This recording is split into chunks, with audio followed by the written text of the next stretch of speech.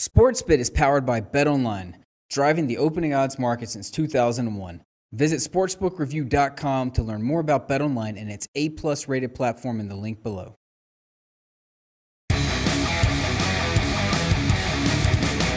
Big game breakdown continues. Vikings and the Packers Saturday night. Minnesota -9 on the road at Green Bay at Lambeau. Total 40.5. And look, Minnesota's 11-3. I've got them power ranked number 2 in the NFL, only New England higher. They're one game behind Philly. They're one game ahead of the other contenders for home field edge and a first-round bye in the postseason. So they need a win here to guarantee a first-round bye. They could still get the overall home field, but they did clinch the division last week. You worry about that being something of a distraction for a team that hasn't been in this situation very often in recent seasons. Green Bay 7-7 with Atlanta's win on Monday night. The Packers have clinched to be out of the playoffs. First meeting between these two teams, Vikings were 3-point underdogs at home. They won the game 23-10. And, of course, the price showed how much of an impact Aaron Rodgers was in that ball game. You know, again, they're +3 at home in that contest, Minnesota. Now they're -9 on the road. Rodgers got injured very early in that ball game. Brett Hundley came in, and he was a deer in the headlights. 3 interceptions, 4 sacks. That Vikings defense, look at them here, man. They've been making big plays all year. The Vikings defense is why they are at the top or near the top of the NFC standings. The offense has been good. The defense has been dynamic and difference-making. But you wonder if there's a letdown here. They're not going to get to face Aaron Rodgers this time around. And we talk about Brett Hundley.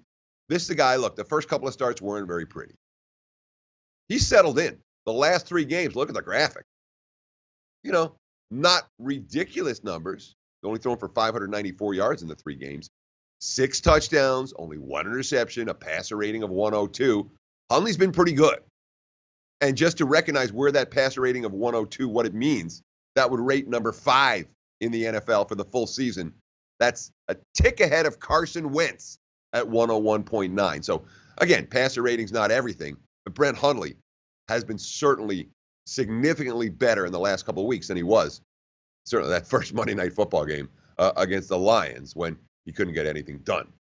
So the question is, you know, has he proven that he's capable, or is it just kind of a fluky run against teams that don't take him seriously? Are the Vikings going to take him seriously?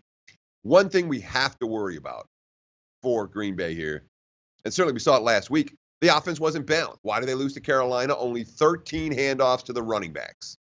Was that a choice for Green Bay not to run? Not from the quotes. It looks like Carolina wanted Aaron Rodgers to pass, which is interesting. Offensive line Lane Taylor, quote, "They gave us some fronts that are hard to run against. Teams just want to make you one-dimensional now." I can understand that. And normally, teams don't want to make Green Bay a one-dimensional passing team. They would rather have them a one-dimensional running team.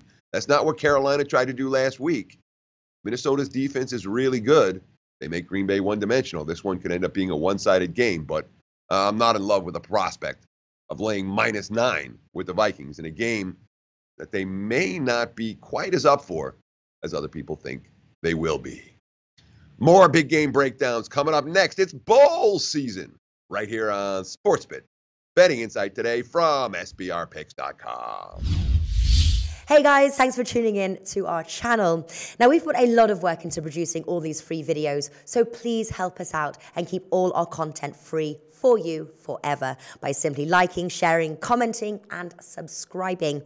Now, not to mention, a visit to our industry-leading website will warm the hearts of all our SBR employees, especially myself. Now, the links are over there to the left, so do check those out. Thanks for watching.